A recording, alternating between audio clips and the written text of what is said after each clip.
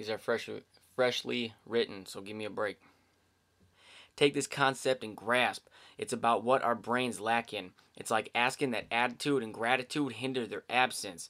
No immediate reaction is probably not the baddest habit, but when life gets real or rough, we have to have faster plans handpicked. You gotta be ready, prepared, but don't get paranoid. The sheer percentage of everything failing is near null and void.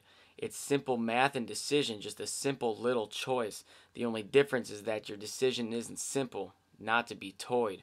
If you paid attention, I'm talking about homies who choose rolling, the ones who talk their way out of trouble to get where they are going. No slowing or scoping, only an abundance of friendly fire and hoping that they hit enough targets to be free to smoke stogies. In the ripple of their choices, the community is destroyed. No remorse or feeling bad, just witness protection and new toys. So I deploy a new void, a hole in reality they can't avoid. The ground is moist, you might slip and fall, but yeah, that was the point. The intricate destruction of one weak person's selfishness is great.